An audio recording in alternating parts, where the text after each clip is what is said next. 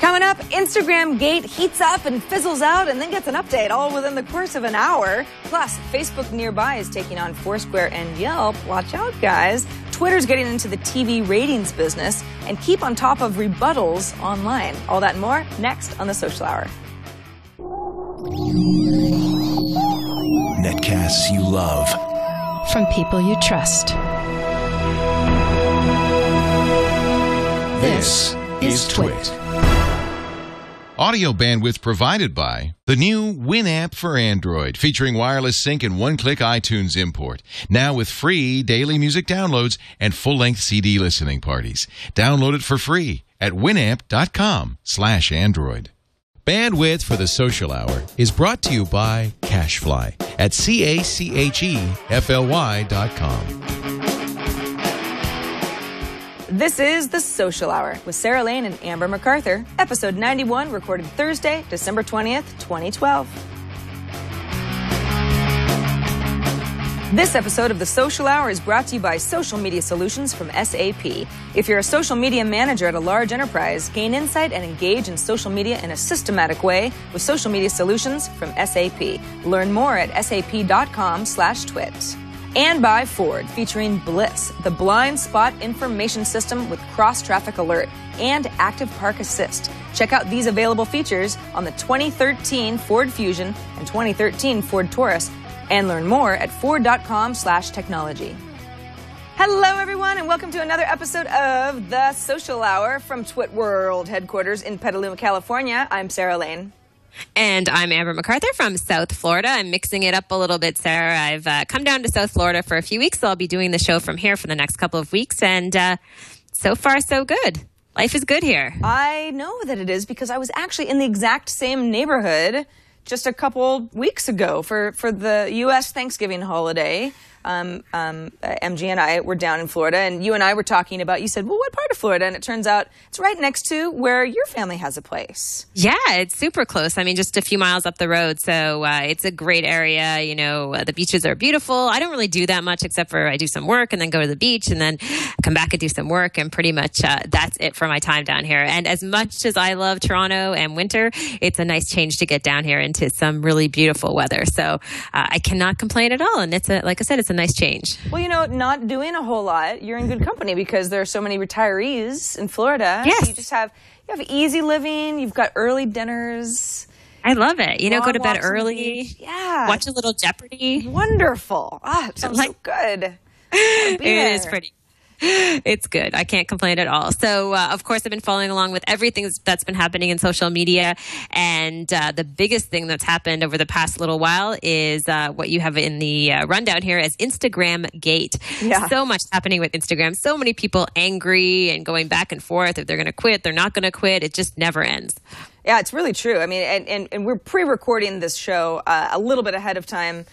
Because the TWiT studio is actually going to be dark, meaning we're not actually going to be shooting shows for some of the Christmas holiday to give the staff, a break. So what we're talking about with Instagram, of course, is them changing their terms of service and really freaking some people out about whether or not us users, as users of the service, own our own photos. Now, things may change if you're not watching the show live by the time the show airs, but assuming that they don't, what's happened thus far is that Instagram changed their terms of service. I noticed it. I was looking at my feed, and right there at the top, there was sort of a little privacy policy thing, and I didn't actually read it at the time. Amber, I don't know if you saw that and read it as well, but I figured, I'd get to that later. I don't know, it's some, legal stuff.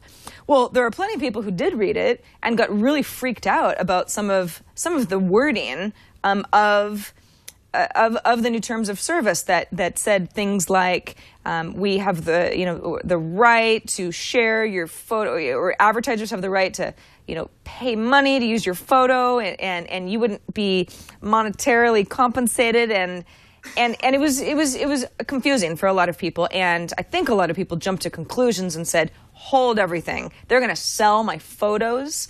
The photos of my son, or my cat, or my house, or the stuff that's very personal that I thought was mine, and that's not really what's going on. It sounds like it's been a very badly worded rollout of some updated terms of service. Nilay Patel, who works over at The Verge, who writes for them and is also a lawyer, so he's really good at stories like this. He had a whole breakdown of exactly what the terms of service mean. And he said, in essence, basically, it's just a more carefully worded version of the terms of service that we've all been dealing with this whole time. It's really no reason to be alarmed. But, Amber Leo, he was extremely alarmed. He's talking about, I don't want to use Instagram anymore. This just feels really wrong to me, because even if they always had the capability to allow advertisers to use our photos as a way to promote a brand, this is sort of signaling that they're intending to, or else they wouldn't even bother updating the terms of service. What do you make of all this? Well, I think you're right. I think it is a lot more about that intention. And obviously with the Facebook connection, I think there's a lot of people out there who don't trust Facebook as far as Facebook having ownership of your content in terms of posting photos and other things there. So I think a lot of people were concerned. I saw people, journalists like Anderson Cooper from CNN saying he was really worried and perhaps he would quit Instagram. So there were a lot of people who are really well-versed, I think, in a lot of the social services who were still afraid of what Instagram might be able to do with their content.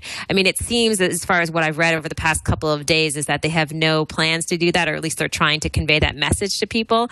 But I think there's a real lesson here for everybody in the social media space. When you have a service like this that's so popular, you have to use really clear language in your terms of service, because people are reading that, they're sharing that.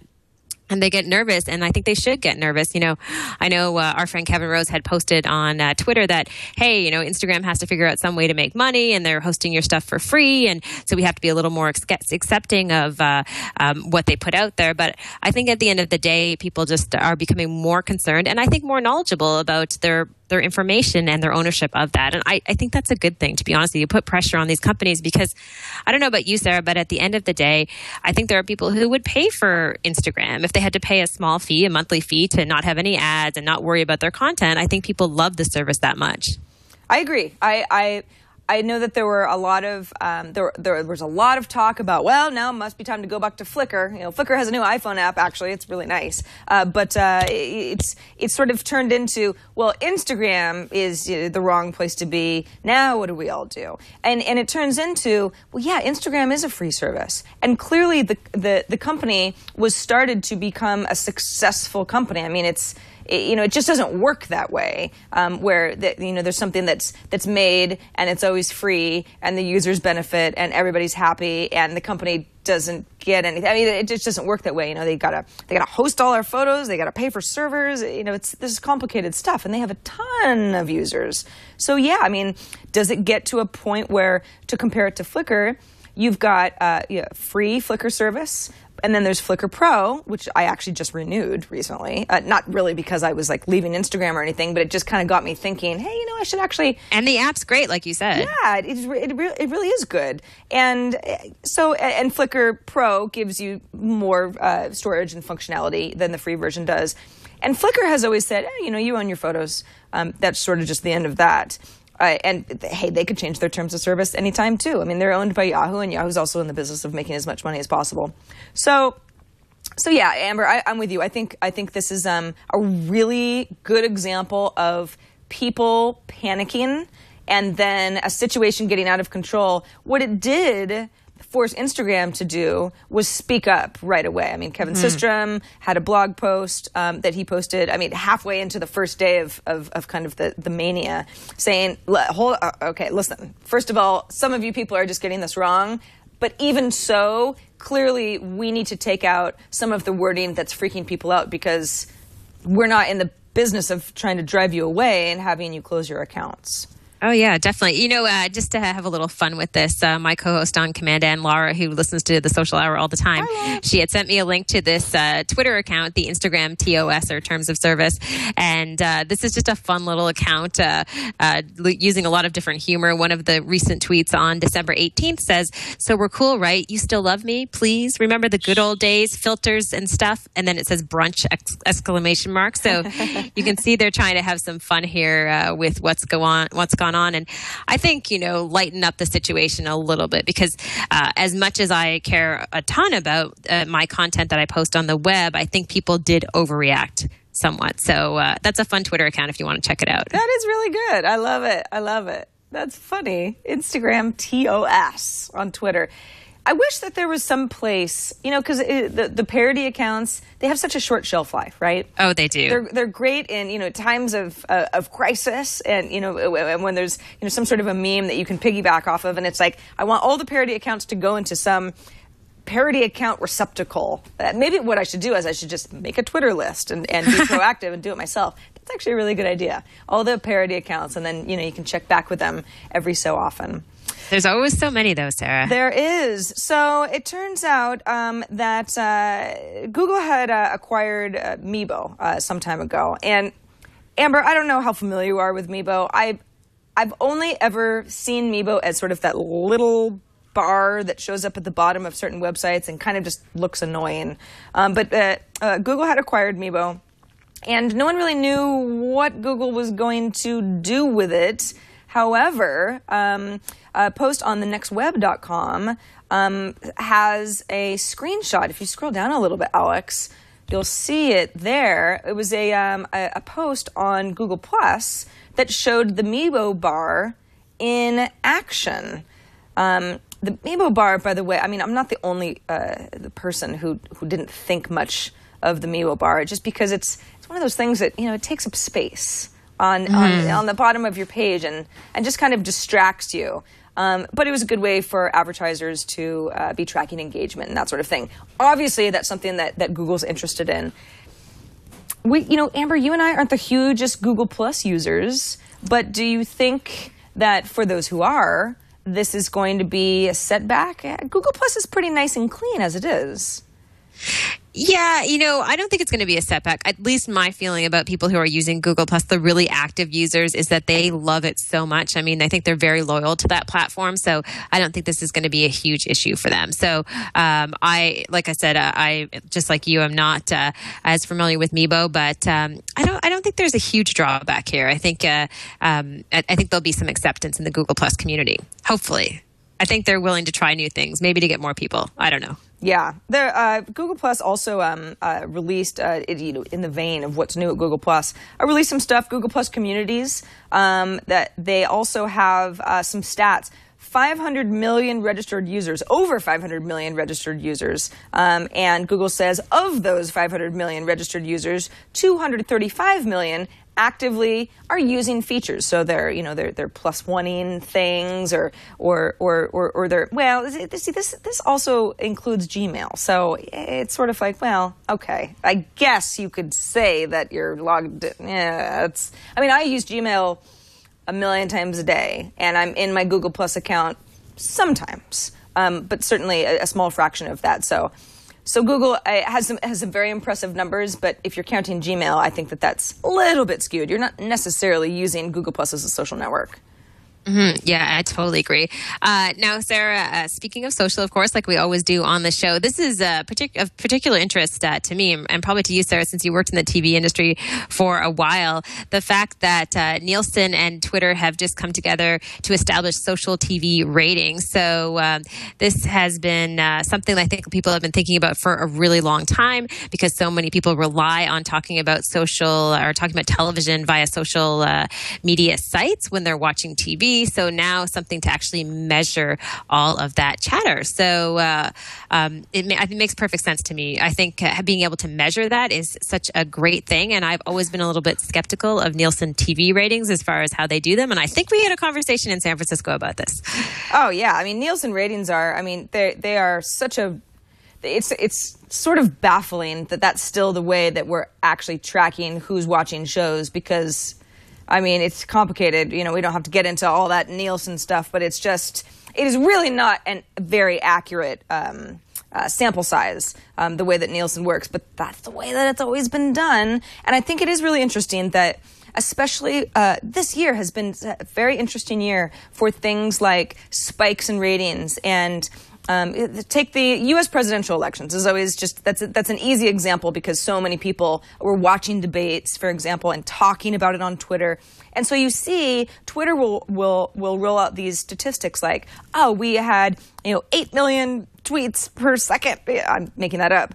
When, the Obama-Romney, speech or debate number 2 type of a thing. And it's that sort of like, okay, well, that's interesting, but what do we do with that? What can we make out of these sorts of statistics that Twitter's like, people are clearly watching and they're talking about it and they're engaged. And I mean, this is the best proof that you have.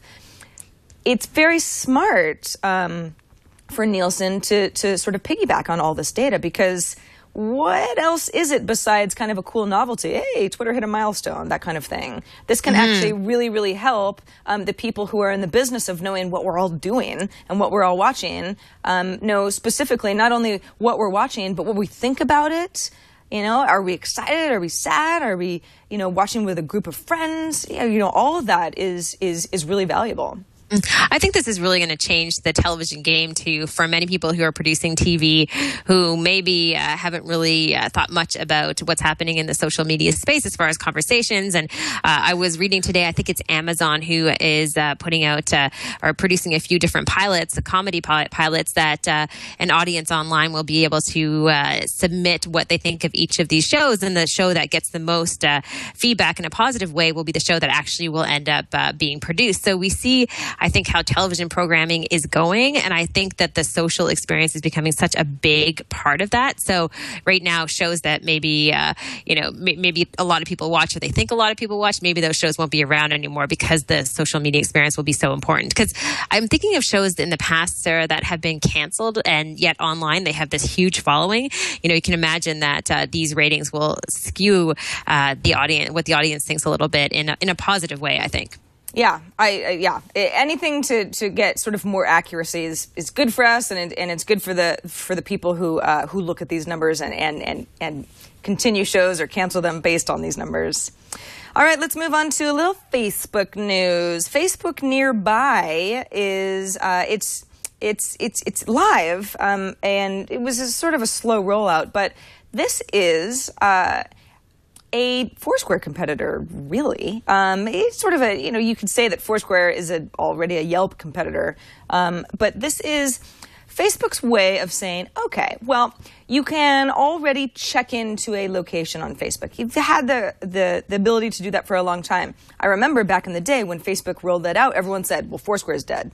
Because Facebook has all the users, and now that you can just check in on Facebook, who would want to use anything else? Well, Foursquare certainly isn't dead, and Foursquare has sort of evolved as a company that you can still check into places, and see where your friends are.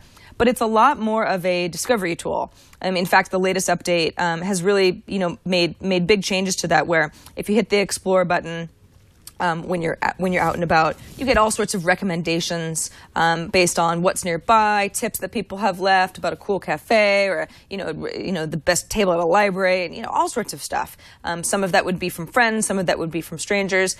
Looks like Facebook, because they love doing this, has replicated that functionality, and they'd like you to do the same thing on Facebook. So instead of, if you were just at a particular location, or you want to check in somewhere, previously Facebook would geolocate you and then give you a list of places that you might be. You look like you're on 140 Keller Street. Are you at the TWiT Brick House? That's the venue, that sort of thing. And now it'll be more of I would have the option to do that, but I'd also see different places rise up in the list depending on things that my friends liked, places that maybe they were. It's all kind of the influence of likes and activities from people that I'm connected to on Facebook. So a little bit more of like, here's an intelligent suggestion of a place you might want to be or something that you might want to do based on where you are. I like this. I do too, yeah. Yeah, I mean, as you know, I've mentioned this before, but I'm not one who checks in all the time. And so the idea of doing that on Facebook never overly appealed to me, but I could see using this. And just based on the review on TechCrunch, it seems like it works pretty well. Obviously, they're going to be getting more information over time, but having that contextual information of wherever I am at any point, I think is really helpful if I'm in a new town or a new city. And it recommends things based on what it sees that I'm posting on Facebook and what my friends are posting. I think the information is really valuable. So it makes a lot of sense. It reminds me a little bit, although I know it's somewhat different, but I know Google has a field trip app that does similar things, but it also uses augmented reality in an interesting way. But I think these services are really exciting. Just being able to get kind of a layer of information around your geographic location that's useful with recommendations and all those other things. Yeah, I was just traveling recently, and I was out of the country, and I was in Paris, which is obviously a big city, lots of stuff to do, and I'm certainly no expert. And I was using the Foursquare Explorer feature all the time. It wasn't always it didn't always give me all of the information I wanted. You know, sometimes I'd get a recommendation and I'd be like, that doesn't seem like a place that I would like. So it's not perfect, but it's very, very helpful, to get suggestions, especially when you're kind of just trying to get over the feeling of being overwhelmed or having too many choices. Facebook's great because, again, it just has so much data on the things not only that I like and I do, but my friends, and I'm obviously likely to want to do the same kinds of things that my friends want to do, or maybe they've left a tip or that sort of thing. I think what remains to be seen is this is probably just a great feature for Facebook to have. Why not offer this? But will it take any users from Foursquare? I don't really feel like Foursquare took much of a dent from Facebook rolling out location services. So I don't know. I think maybe it's just sort of a lot of companies realize that we want this, so they're all offering similar stuff. Yeah, I think this is just the future of social networks, to be able to have this type of information built in there. So I don't think it's going to take a ton of users away from Foursquare at all. I think instead what it will do with people like me who maybe don't use Foursquare all the time but use Facebook is that it will attract us to be able to use a service like that, and then maybe eventually we'll start checking in. So I think that's how they'll be able to capture a larger audience, by people who are already existing Facebook users. It's interesting how there are the people who, and I think I'm kind of one of these people, it's like I like to use Foursquare for my check-ins and Facebook for my messaging and certain updates, and then there's another like photo site that I use for this or that. It's like I could do all of those things with Facebook, and obviously Facebook wants to be just the network that does it all, and that's great because it does a lot of your work for you. And then some people like to compartmentalize. But don't you think, Sarah, I kind of think that a lot of people like to have different communities. And I think that's one of the things that attracts me about everything from Path to Instagram to Twitter to Facebook. As much as there's overlap between people that I know that are on multiple networks in terms of the ones I've just mentioned, but I think there's also a different feel and a different community all the time. And I would imagine it's the same thing with Foursquare. It's just a different experience, different community, and it's nice to have that separation. So I'm with you on compartmentalizing all of this. Yeah, me too. I just don't want to put it all in one network. No. Facebook could be gone tomorrow. It's like eating a peanut butter and jam sandwich every single day, Sarah. You got to mix it up. Got to mix it up. Can't have the same old friends, the same old community every day. Oh, who'd want it? Hey, quick reminder that we are recording this episode of The Social Hour at a special time, a little bit ahead of time, so we can take a little bit of time off for our Christmas week when this episode will air. But normally we do record the show live on Fridays, 4 p.m. Eastern, 1 p.m. Pacific, right here at TWiT.tv. Thanks to everybody who joins us live. It's fun to have you. I'm always watching chat to make sure that you keep us honest and chime in with feedback and suggestions on the topics that we're talking about. But if you can't watch live, not a problem. You just go to twit.tv/TSH. That's where you can keep up on each and every episode of this fabulous show. We have show notes in our individual episodes. So if you kind of want to look into one of the stories that Amber talked about, or revisit something that we showed off, it's all there. We make sure that it's as easy as possible for you to keep up on the show. And you can subscribe to the show too, which is really the easiest way, because then you just get the show delivered to you as soon as we release it. As soon as it gets encoded and pushed out to the internet, you get it and you download it. You don't even have to download it. And then you watch it however you want to watch it. I watch it via my Apple TV, but that's just one of many, many ways that you can enjoy our fine programming here. All right, Amber, before we get to some of our tips and spotlights and even viewer feedback, let's take a moment to thank SAP for sponsoring this episode of The Social Hour. It's such a it's such a good little match. And, Amber and I are actually going to be on an SAP podcast in, is it 2 weeks from today? I think January 2nd. I'm not sure if it's live or not, but I think it's January 2nd, if I'm right. Yeah, it's like a social media business show that SAP puts together. But, that's neither here nor there. I'll remind you guys when it gets a little bit closer to the show and tweet out the links. But SAP is just a perfect partner for us because it's all about companies engaging with their customers and their users via social media. I mean, that is a huge issue for a lot of companies. When you're big enough, you're going to get a lot of feedback and you get people talking about you, and you have to stay on top of that. Are people talking about you on Facebook, or are they tweeting, links or bad experiences or good experiences? Are they blogging about your company? You have to make sure that you're listening and are able to react. So SAP has a little fantastic service called Social Media Solutions that does exactly that. This is for corporations and enterprise that helps you listen to your users. So you can get reports on conversations, relevant terms, so you can make sure that there are certain terms that are flagged, and you always get when somebody has those terms online, and patterns, and you can even follow your competitors.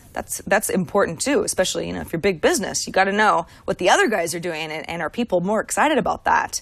It gives you a sense of the intensity of anger. If somebody's really angry about something, and it's like, this is a really good person to reach out to, give a little customer service to. All of that is built in. Also helps you identify customers who are ready to buy. If you're in the business of selling customer stuff, any good salesperson knows that there are some key traits of somebody who is ready to buy, and that's the point where you be as helpful as possible. SAP uses something called natural language processing. This is the kind of stuff that allows robots basically to understand emotion. So if somebody says something, there's sort of like what is it? Sarcasm? Are they happy? Are they not happy? That all needs to be taken into consideration. Then, of course, you've listened, you've got all your information, and then you have to engage. So SAP improves customer support because you can set rules about who's getting what message. If you've got a team of people, everybody might be in charge of something. So, I might not be in charge of the tech support part of someone's complaint, but I know who is, and it shouldn't even go through me. It should go through the tech support person. So it's intelligent message routing. You can think of it that way. Somebody tweets about some sort of social media question, for example, and you're the social media person, then you know to get right back to them. Social Media Solutions from SAP is accurate, real time, which is obviously very important in this day and age, understanding of brands' social media performance. How are you doing? That's what Social Media Solutions from SAP wants to let you know. So if you manage social media presence, and many of you do, you write us all the time, for a large regional or a national enterprise, you should definitely get in touch with SAP. How do you do that, you say? sap.com/twit. Easy as pie. You can learn a lot more about social media solutions, and if it is the answer for your company to get on top of that social media engagement. Okay, Amber, let's move on to, speaking of social media marketing, we've got some interesting numbers. Yeah, this is interesting for people who are listening in who manage some type of social media strategy or campaign for a company. You'll be happy to hear this particular stat. This was a survey that was done. There were thousands of people in Canada and the U.S. who were surveyed in April, May of this year. And based on the results, 45% of people on social networks say they have interacted with a brand through social media. I thought that was pretty significant, and definitely we've seen a pretty good rise here in terms of the number of people who are going out and liking brands' pages on Facebook and following brands on Twitter.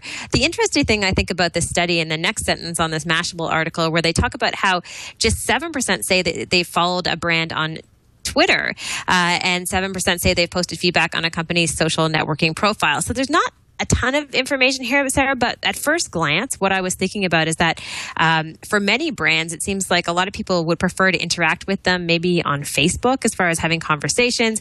Twitter seems in some ways for me to just be more informational in terms of the brands that I follow, and I don't interact as much as I would maybe on a Facebook page. Also in this study, they talked a little bit about how users are actually buying from different brands across social media sites, and the numbers are quite low. It's going to take a while for those numbers to rise again, but I think pretty good news for people who are in the internet marketing space. Yeah, absolutely. I don't interact with many brands on social media at all, Amber. I do. So there are certain brands that I'm certainly following on Facebook. But then Facebook, because it wants so badly, for the promoted ads in our news feed to work and make advertisers happy, I see so many brands that my friends have liked at the top of my news feed, and I'm constantly hiding them. And then once I've hidden it forever, then it's never going to show up. And I don't know. It's complicated. It's definitely complicated. But I do feel like Twitter it's certainly not my number one place to follow a brand, but there is a place for it. And I think that Facebook pages are probably one of the best examples of a good place, because you really can have conversations and multimedia and stay on top of it. And we've all seen the Facebook pages where you go, well, that's definitely a brand, but this is very well done, and they're obviously keeping it up to date and it feels alive. Yeah, you can just do so much more. And I think also we have to talk about the definition of the term brand, because when we say brand, sometimes you're thinking of those really large companies, maybe like Amazon or the Gap or whatever they might be. But I think some of the brands that I follow are actually smaller local businesses. And I do pay attention to what they're doing online.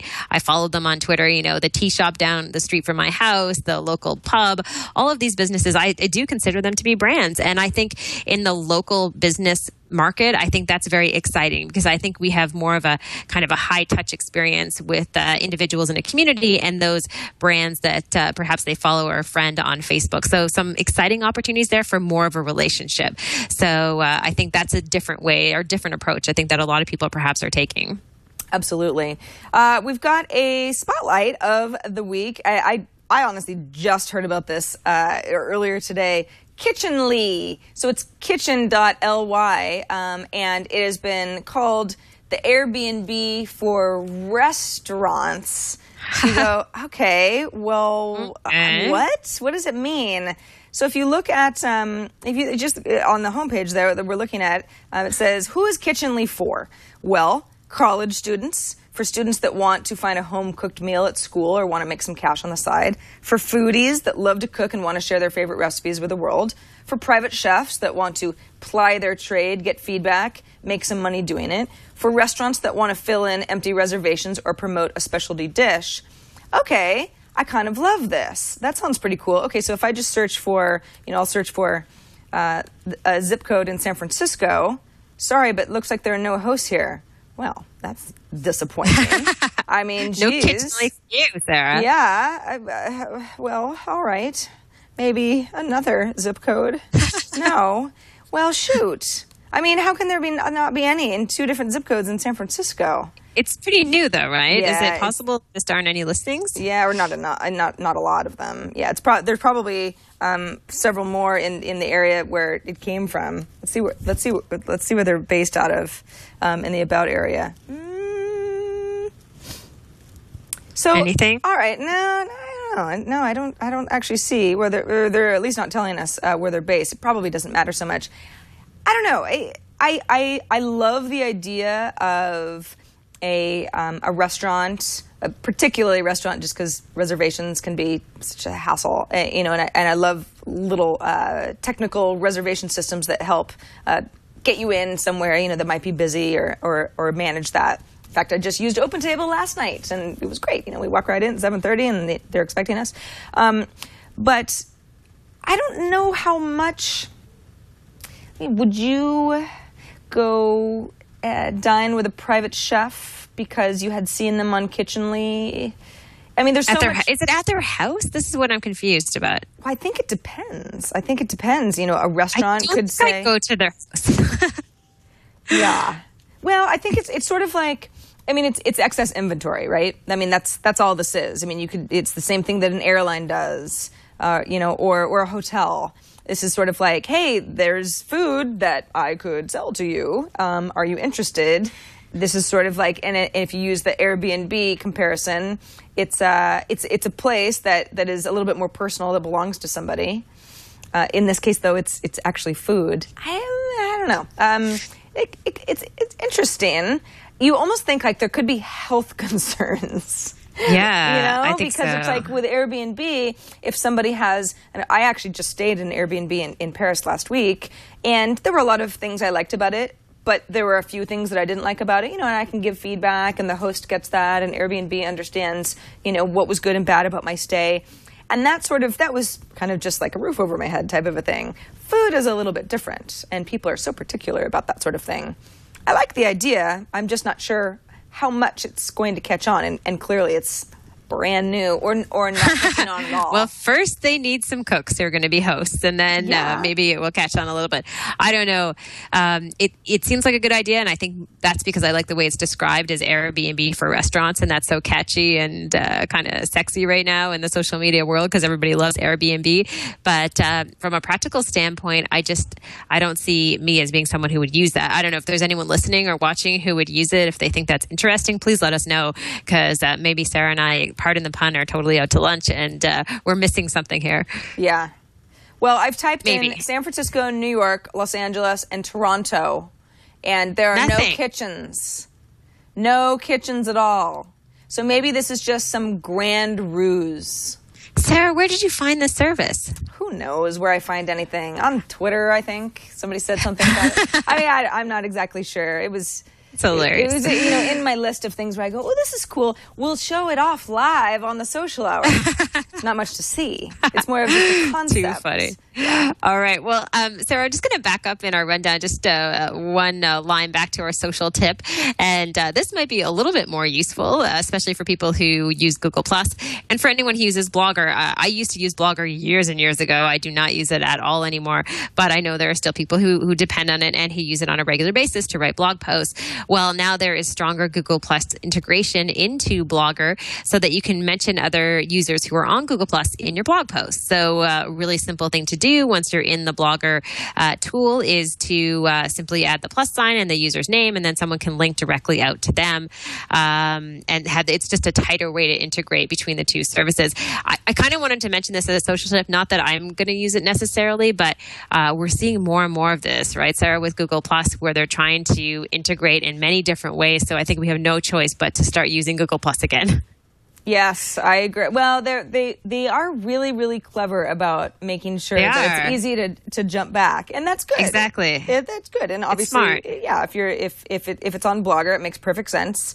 I still sort of wonder, is Blogger going away? Obviously, there are a lot of people who still use Blogger as a blogging platform. And anytime you see a Blogspot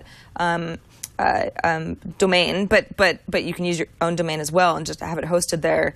But it always it's felt for a long time as it's been sort of abandoned. It's there, it's fine, but it's not sort of new and exciting. And Google wouldn't keep it around. I mean, they'd fold it into Google+ unless they felt that it was important enough to have, as a standalone blogging platform. So it's kind of nice to see whenever I see something that gets updated on Blogger, I kind of go like, oh, because Blogger was one of the first places that anybody could make a blog, back in the early days of blogs.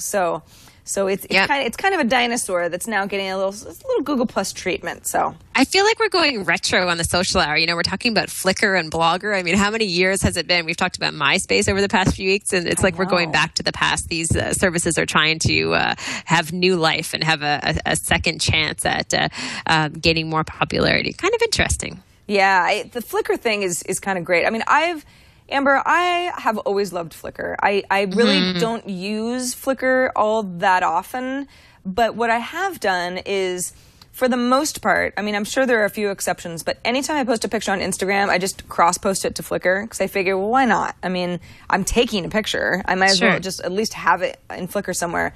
So when a lot of people were complaining about this whole Instagram thing, I thought to myself, well, I really haven't been using my point and shoot because I'm shooting, a bunch of iPhone pictures. And now, of course, they're cropped and they have Instagram filters on them. But I like the pictures. And I still feel like I've been active on Flickr. I'm just usually not going to the site, looking at my stats, commenting on other people's photos. And I love the idea of a Flickr comeback story. I really do, because there's never been anything wrong with Flickr. I didn't like the mobile app. The new mobile app is really, really nice. It's beautiful, yeah. They're just late to the game, which is unfortunate. But it's one of those. It's kind of like the old Web 2.0 companies which is funny even to say that. But Flickr was one of the best. So it'd be really nice to see it flourish again. Well, they're trying to reinvent themselves, right? We've seen this with Dig. We've seen it with Delicious in some sense over the years. But it's just like the ones that are trying to stay around have to reinvent themselves completely, hope that audiences stick with them. And we're just watching to see if they're going to survive or not. I do think that out of all of the services that we've mentioned, I think Flickr it has the best chance of being part of a lot of people's lives again, as far as them using on a regular basis, just because of their mobile strategy. I mean, we can't deny how much people depend on phones for taking pictures and saving those pictures. So I think that's going to be, 2013. I think they'll have a pretty good year. Yeah, absolutely. Another service that I was walking through the internet and I found it somewhere is I know actually this was an email that we got from a service called Rebutter, I guess is how you would pronounce it. It's rbutr.com. Talk about a Web 2.0 name if I ever heard one. And what this is a service. Right now, it's just a Chrome plugin if you use the Chrome browser. A service that alerts you to articles that may be a rebuttal to another article. So, if you're reading some sort of an opinion piece on Instagram, the whole Instagram terms of service are evil and you should shut down your account immediately might be one side of the story. Well, there might be a really interesting other side of the story. And of course, in that case, there were many on both sides. There were all sorts of articles.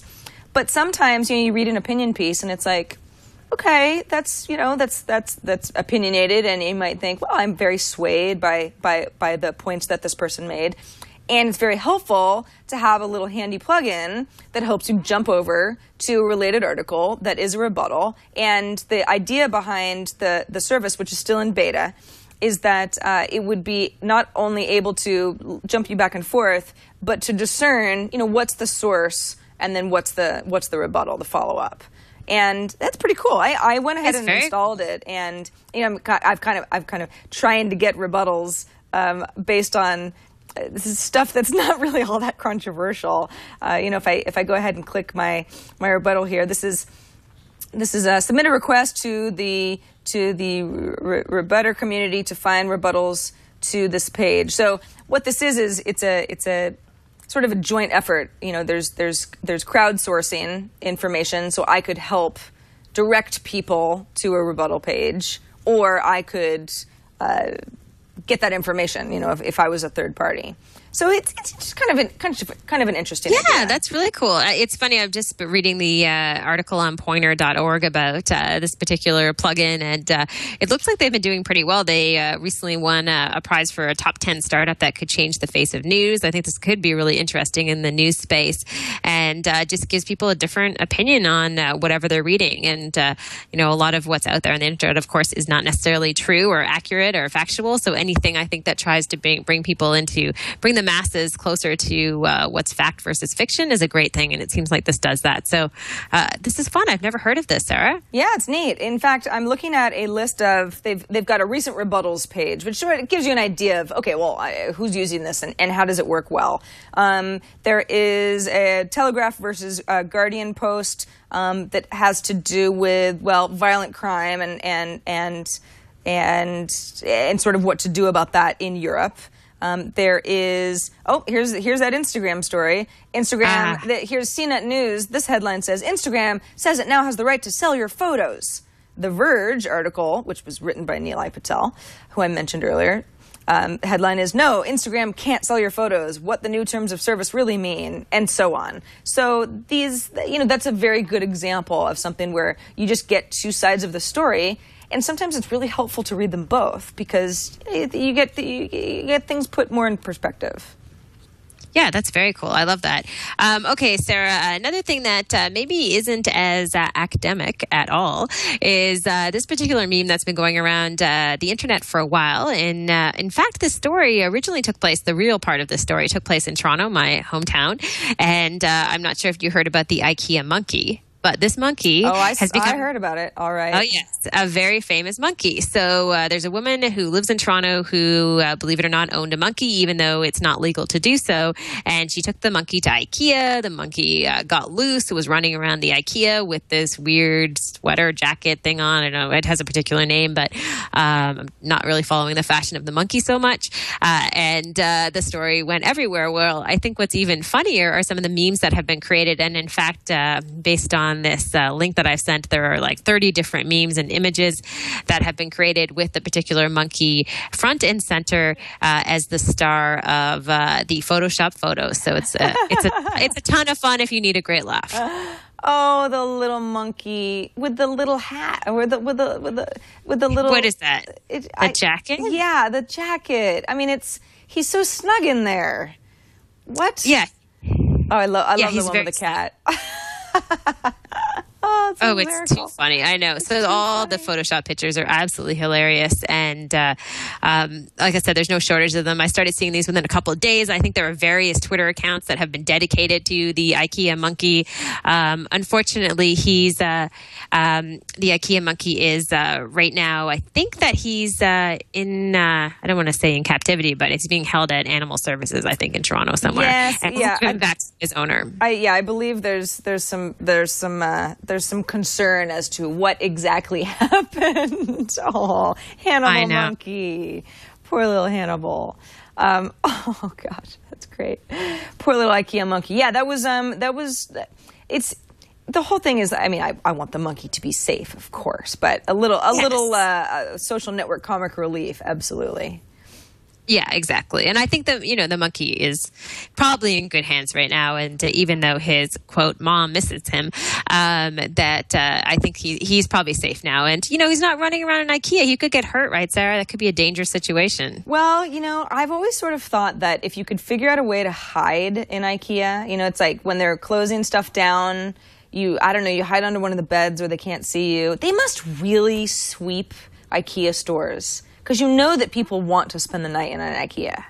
Or maybe they just have a lot of security guards after hours. I've never really thought of that before. Now you're really creeping me out, Sarah. That's a good point. You know what I mean? I want to know. It's like it's sort of like that movie Mannequin, right? Where they're all stuck in the mall overnight. Oh yes. And she comes to life. I've always sort of thought, does anyone have a great story about having spent the night in an IKEA? You could get some Swedish meatballs and snuggle up in your favorite bed. Hot dogs. Yeah, exactly. Yeah, because I'm sure all that stuff will just be open and available, right? If you could just make it past them turning off the lights. But that's just my little IKEA fantasy. I want to remind everybody. There's still time, Sarah. There's still time. It's true. Yeah, I could just drive to Emeryville right now and get comfortable and hope that they don't see me. They must pat down all the beds. There must be people who try to do that. Well, if you are one of them, please do write us. You can write us at the social hour at twit.tv. Don't have to write us about IKEA. You can write us about anything. Questions, comments, ideas, cool stuff for us to talk about and test out and share with the rest of the community. You can leave us a voicemail, 2626 SOCIAL. Just type in 2626 social. Got a couple of voicemails this week. Try to keep them to 30 seconds or less. That way we can roll them into the show. Anything a little bit longer than that, and it's hard to fit it into our flow. So do keep that in mind. And if you want to record a video, we would like that even more. Just record it, upload it somewhere, and then send us the link for where we can watch it. And thanks in advance. All right, Amber, we're coming to the super cool part of the show, which is your rad or fad. But first, let's take a moment to thank Ford for sponsoring this episode of The Social Hour. Okay, so we've talked in the past about really cool Ford technologies that is absolutely putting them sort of in the future of vehicles. And these two features I'm about to talk about are the best yet. And I know that you're going to say, Sarah, you say that every time, but no, I really do mean it this time. So here we've got the blind spot information system, BLIS, BLIS.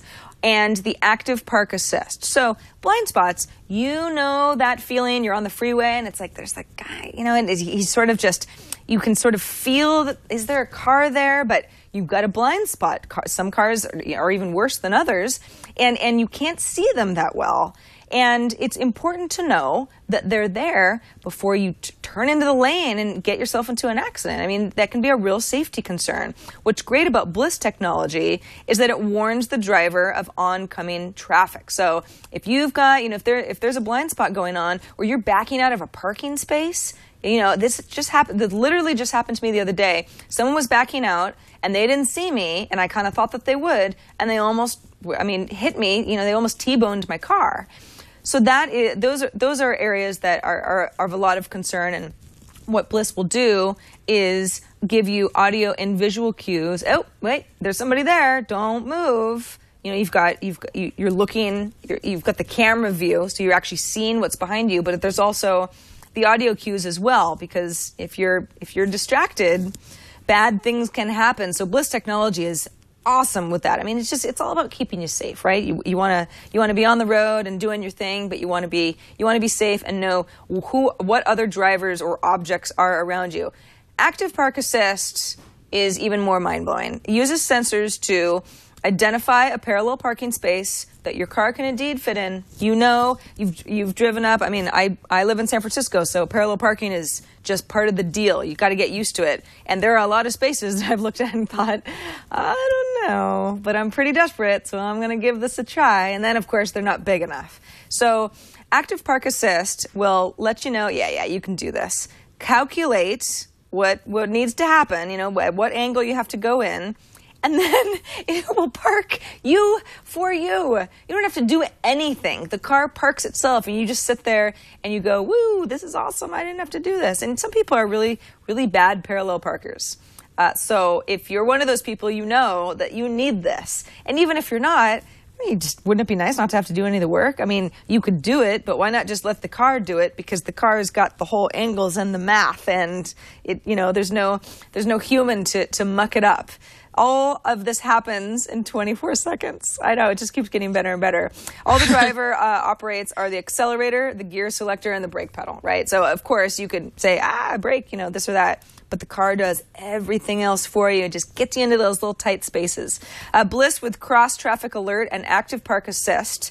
So those are the great things that I talked about. The two things I talked about are available in the 2013 Ford Fusion and the 2013 Ford Taurus. So two great cars that do great stuff.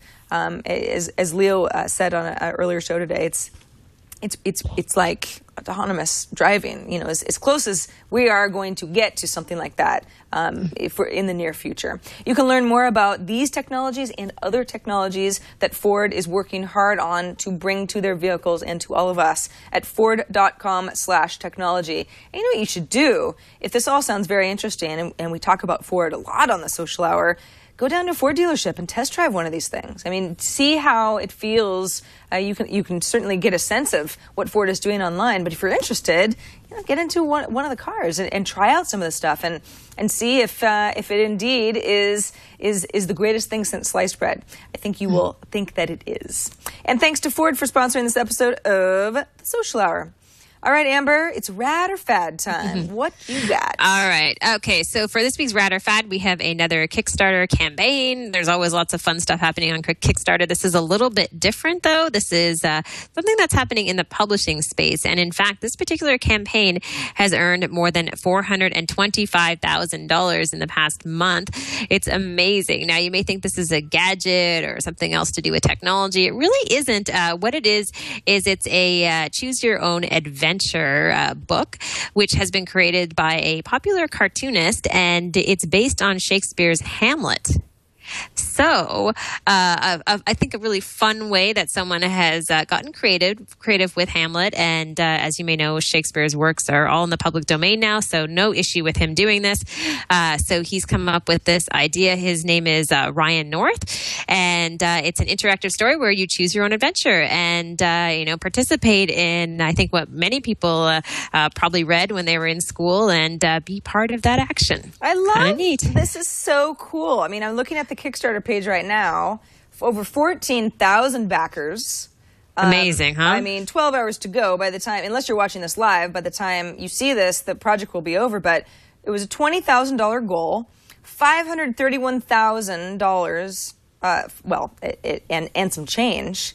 I mean, talk about a successful Kickstarter project.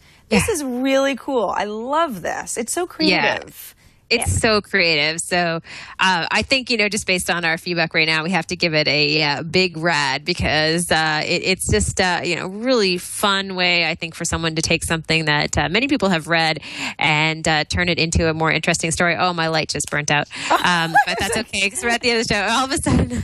I didn't lose power, don't worry. No, it's great. It's very, we've kind of got like a Shakespeare mood thing going on. Yeah, it's kind of a mood thing, I've been doing a bunch of Skype video calls today, so it was bound to happen. Your light had enough. Look, it's like you have a really cool Instagram filter now. I know. I'm all filtered, it's awesome. You're very hipster. Yeah, it worked out really well. Hipster. But yes, it is the end of the show. So I guess it couldn't have come at a better time, really. For your light to poop out. It's like it's a big play, Sarah, and it's like lights out now. Now that we've determined that that's rad. Okay, well, Chris has jumped in and saved the day.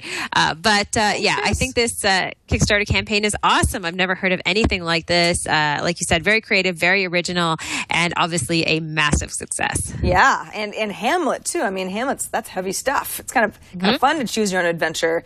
Good on, what's the name of this Ryan North? Yes, yeah. I guess he's fairly well known. He's done work, and I don't know. I mean, I feel like I would love to get one of these interactive storybooks and choose my own adventure. It would be fun. I studied, like many people, Shakespeare in school, and it would be fun to participate in this. So a very cool, be great gift idea for someone, I think. Very fun. Very creative gift. So, again, Kickstarter project, once it's over, then, there's usually a bit of time before anything ships and you get you're able to participate in the project or get the gadget or whatever it is.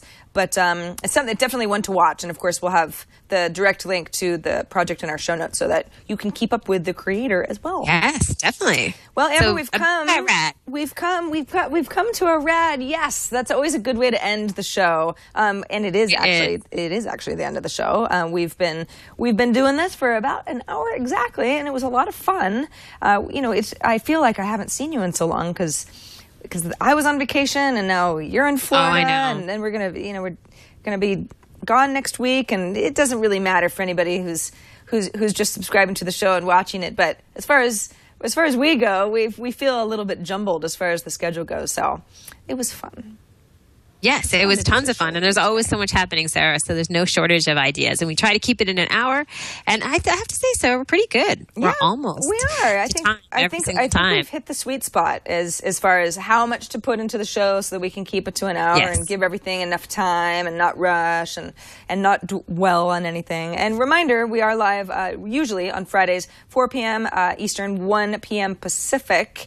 Our website is twit.tv/TSH. And you can find our show in iTunes, and if you have a creative way that you watch the show or that you participate with the show, just let us know. It's always nice to know where you all come from and what you get out of the social hour and what kinds of stories that we cover are the most interesting to you and what you'd like to see more of. Because really, this show is because Amber and I just love the social space, but it's also for you because we wouldn't do it if you guys weren't enjoying yourself. So thanks to everybody who watches each week. Until next week, I'm Sarah Lane. And just before I go, Sarah, I know I'm throwing off for ending of the show, but I just was looking at my Twitter feed, and it looks like, just so we don't appear to be totally out of touch, that Instagram has formally changed its terms of service based on user feedback. I just saw this go live on Mashable 3 minutes ago. So just wanted to include that. I don't know a lot more details than that, but just saying including the fact in their terms of service that they won't be using user photos in ads. And hopefully everybody is happy with this update. So there's a new entry on their blog outlining the new terms of service. Well, there you have it. The beginning of the show started with Instagram terms of service and everybody getting upset, and we said, hey, things might change, give us a break. And then by the end of the show, they already had. So we're all safe again. It's a crazy space. In 1 hour, anything can change. Anything can happen. All right. And I'm Amber MacArthur in Florida, and we will see you soon.